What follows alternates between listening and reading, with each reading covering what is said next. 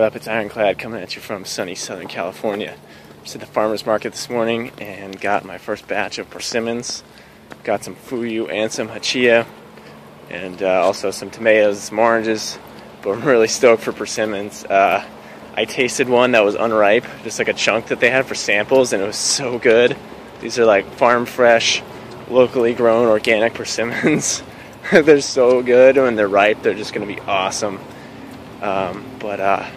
Wanted to make a video for you guys. Been trying to churn out the videos because it's really been helping me. I've been going through some tough times, to say the least. First couple months of chiropractic school has been tough. Just to give you an idea, we pretty much learn everything that medical students learn, minus the pharmacology, drugs and stuff, and then we learn, chiropractic techniques. So it's been intense, and I've had some struggles, like studying all weekend for a test and then coming in and thinking you got an A on it and then finding out you got a D on it. And it's definitely taken some mental fortitude to just stay positive and keep your head up and not dwell too much on mistakes and stuff like that. And I think that's where the diet and the exercise and the meditation really come in handy. I've been pretty much meditating every day, exercising every day, although I might take a day off from exercise today because my back is kind of sore. But it's really helped just stay positive, because, man, I was like, beginning of last week, I think I had a D in 2 classes, and I was just like, oh, what am I doing? What am I doing? And then I had to use the Cartman voice and be like, oh no, I got a D on a quiz.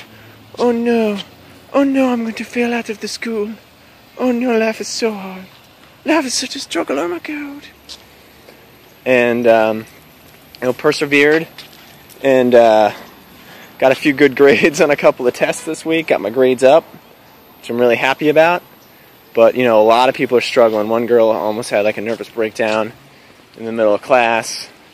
And then one other dude was like asking a few of us, he's like, do you just keep asking yourself, like, how am I going to get through this? And I thought about that question. And I said, no, I keep telling myself I'm going to get through this.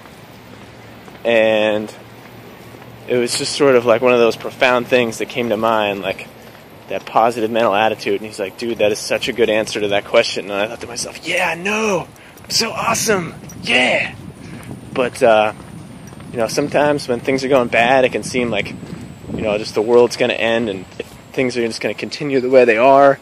And you're just totally fucked, and you gotta step back and look at the bigger picture and say, hey, you know what, maybe I got a C or a D on this one quiz here, but it doesn't mean that I'm gonna do that on the next one and bring my grade up with an A or a B. And if I worry about it, and if I'm in a bad emotional state, it's like, doesn't matter anything. So if I want to improve, I gotta just persevere, keep that positive mental attitude, and take my licks and keep going and not dwell on the past and stay grounded in the present moment. So just wanted to give you guys a little perspective on what I have been dealing with lately.